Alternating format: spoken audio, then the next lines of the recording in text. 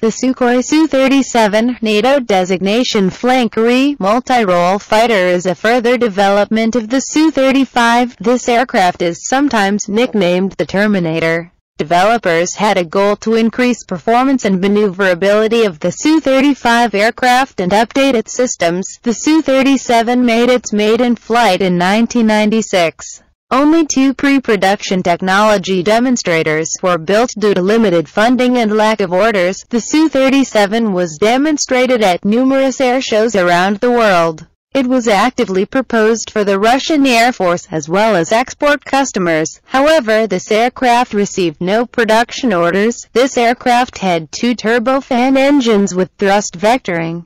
It is worth noting that Sukhoi Design Bureau began thrust vectoring technology research back in 1983. Initially, the first Su-37 aircraft was fitted with 2 experimental Lyulka Saturn AL-31FP engines with thrust vectoring. This engine was a derivative of the AL-31F turbofan of the Su-27.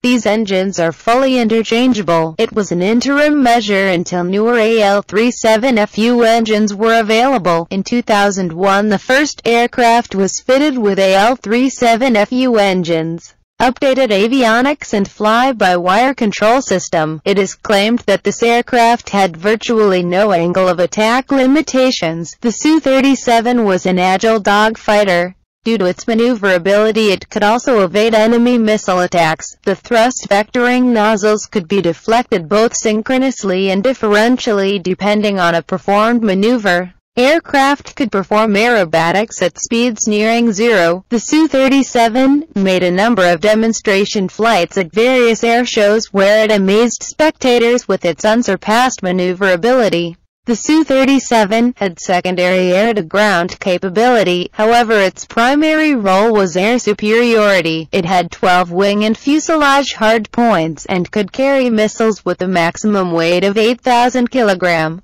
This fighter aircraft could carry a mix of short-range R-73E and R-77 missiles for air combat and various IR and radar homing missiles for ground attack role. This fighter aircraft was also fitted with GSH-300 130mm cannon with 150 rounds. The Su-37 had improved fire control system, comparing with that of the contemporary Su-35. Its phased array radar could track up to 20 air targets and simultaneously guide 8 air-to-air missiles. In 2002, the first aircraft crashed due to software malfunction, bringing an end to the Su-37 program. Development of this aircraft was stopped. Later, Sukhoi introduced several modernizations of the Su-27, the Su-30MKI and Su-35BM.